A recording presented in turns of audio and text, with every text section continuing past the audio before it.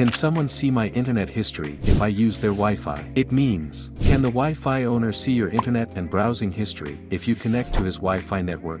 It's absolutely yes. Most routers allow the owner to access and view the browse history of the devices that are connected to it. Every device and website has a unique IP address. So, when you try to visit a website, a signal is sent from your device's IP address to the router, and then a signal passes further to get the website's information. In this process, the router stores your device's IP address and the website you visited in the router logs. So, the owner of the Wi-Fi can access the logs and see your browsing history. Apart from the browsing history details, Wi-Fi network admin gets even deeper information when you connect their Wi-Fi with your phone, like call log, message logs, and app logs too. So, how to hide your browsing history from Wi-Fi router. Even if you delete your browsing history on your browser, it won't hide your browsing history from the Wi-Fi router. This is because the Wi-Fi router itself has a memory space where it logs all your browsing history. So, the only way to hide browsing history from a Wi-Fi router is by using a VPN,